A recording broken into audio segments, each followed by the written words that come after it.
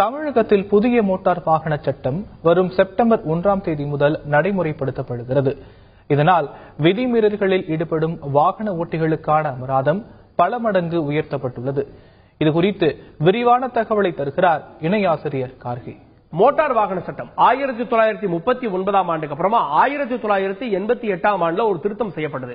அதுக்கப்புறமா 2016, 17, 18 இந்த ஆண்டுகள்லாம் திருத்தங்கள் மேற்கொண்டு இதெல்லாம் சட்டமாக கொண்டு வருவதற்கு முயற்சிகள் நடந்தது. நடந்து முடிந்த மக்களவை மற்றும் மாநிலங்களவை இந்த இரண்டு அவைகளிலுமே இந்த மசோதா சட்டமாக நிறைவேறி இருக்கிறது. கிட்டத்தட்ட 31 ஆண்டுகளுக்கு பிறகு இந்த புதிய மோட்டார் வாகன சட்ட திருத்தத்தில் நிறைய அம்சங்கள் இருக்கிறது. குறிப்பா மோட்டார் வாகன சந்தையில் இருக்கக்கூடிய ஊழல்களை ஒழிப்பது, அது மட்டும் இல்ல போக்குவரத்து விதிகளை மீறுபவர்களுக்கு கடுமையான தண்டனை மற்றும் அபராதம் விதிப்பது, கூடுதலாக சாலை பாதுகாப்பை பலப்படுத்துவது, நவீன தொழில்நுட்பங்கள் மூலமாக போக்குவரத்து நெரிசலை குறைப்பது பல அம்சங்கள் இருக்கிறது. இவ்வளவு அம்சங்கள் இருந்தாலும் விதிக்கப்படக்கூடிய அபராதம் பல மடங்கு அதிகரிக்கப்பட்டிருக்கிறது. அதுதான் இன்றைக்கு வாகன ஓட்டிகள் மத்தியில் இவ்வளவு அபராதமா அப்படின்ற கேள்விகளை எழுப்பியிருக்கு. புதிய மோட்டார் வாகன சட்டப்படி இனிமே குறைந்தபட்ச அபராதம் அப்படின்றது 100 ரூபாயிலிருந்து 500 ரூபாயாக உயர்கிறது.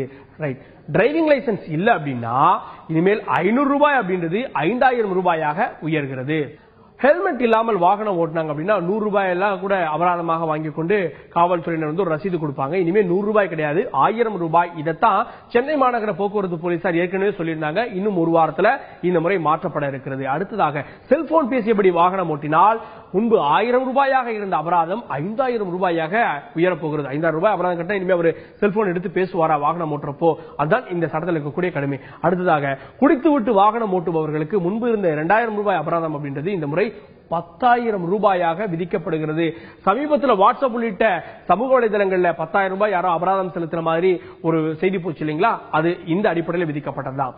அடுத்ததாக அதிவேகமாக கார் மற்றும் பைக்கை ஓட்டக்கூடியவர்களுக்கு 400 ரூபாய் முன்பு விதிக்கப்பட்ட அபராதம் அப்படின்றது தற்போது 2000 ரூபாயாக உயர்ந்திருக்கிறதுனால வேகத்தில் கட்டுப்பாடு இனி அனைவருக்கும் தேவை.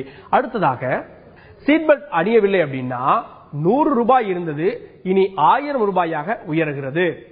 இன்சூரன்ஸ் இன்றி வாகனம் ஓட்டுபவர் வந்து அந்த சோதனையின் போது கண்டுபிடிக்கப்பட்டால் முன்பு 1000 ரூபாய் இருந்த அபராதம் அப்படின்றது 2 மடங்காக 2000 ரூபாயாக உயர்கிறது.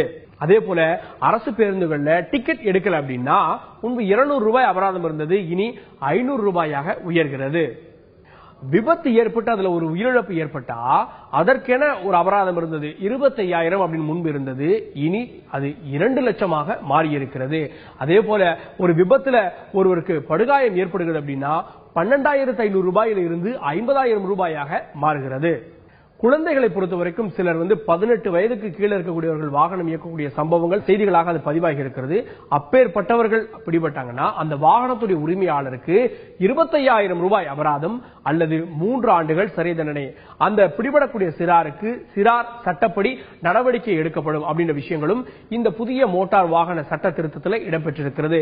இந்த சட்டம் மற்றும் அபராதம் எப்ப அமல்படுத்தப்படும் அப்படின்ற கேள்விக்கு அந்த துறையினுடைய அமைச்சர் திரு நிதின் கட்கரி செப்டம்பர் 1ஆம் தேதியிலிருந்து முழு வீச்சில் அமல்படுத்தப்படும் சொல்லியிருக்காரு. அப்படி பார்த்தா இன்னும் ஒரு வார காலம் தான் இருக்கிறது. ரைட், இதற்கு முன்பு போக்குவரத்து விதிமீறல்களுக்கு 100 ரூபாய், 200 ரூபாய், 300 ரூபாய் செலுத்திக் கொண்டிருந்த அபராதம் அப்படின்றது 1000, 5000, 10,000, 20,000க்கு மேலாக உயர்ந்திருக்கிறது.